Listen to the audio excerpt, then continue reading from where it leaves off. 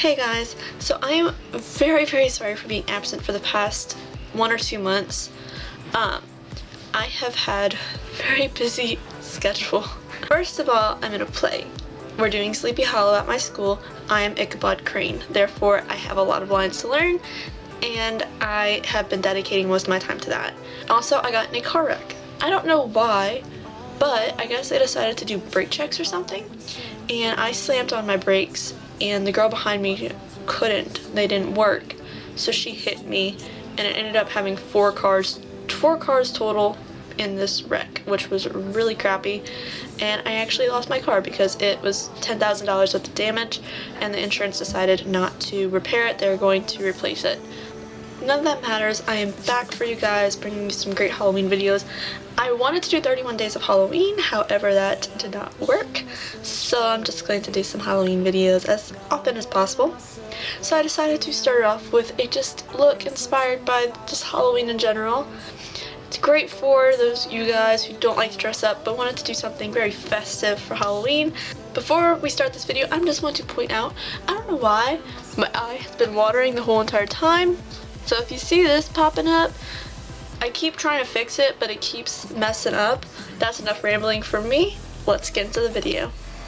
So I've already applied a base of foundation to my face. If you want to see how I do this, you can click this video right here. Later on in the video, I did do some contouring and highlighting. However, my camera died while I was filming that, so I didn't get to show you. I'm using a white eyeshadow base to prime my lids. This will not only keep my shadows on all night, but it will also make the colors more pigmented. I'm using the BH Cosmetics 120 color palette for my eyeshadows. It has some freaking amazingly pigmented eyeshadows, which is what you need for this look. I'm going in the inner corner of my eye with a bright yellow shadow. I'm packing the color on instead of swiping it to add to the intensity of the shadow. You can also wet your brush and then apply the eyeshadow if you need more intensity. So now I am packing on a bright pumpkin orangey shade in the center of my lids. The last color you need to pack on is a bright blood red shadow on the outer third of the eye. Don't forget to put those colors on your lower lash line as well. I'm going in with a fluffy brush and slowly blending the shadows, going from lightest to darkest. Make sure you take your time with this part because you don't want to be able to tell where the colors end and where they start.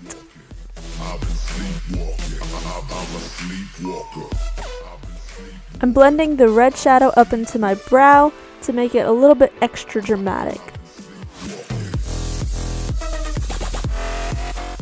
I'm taking a creamy black eyeliner pencil and lining my waterline and tightline with it. Then I'm using a liquid liner to create a very dramatic winged liner.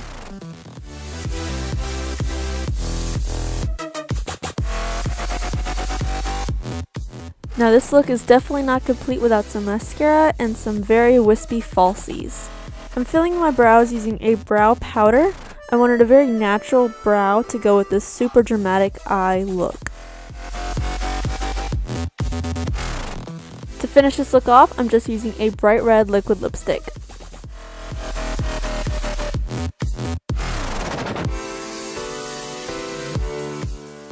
Thanks again for watching this video.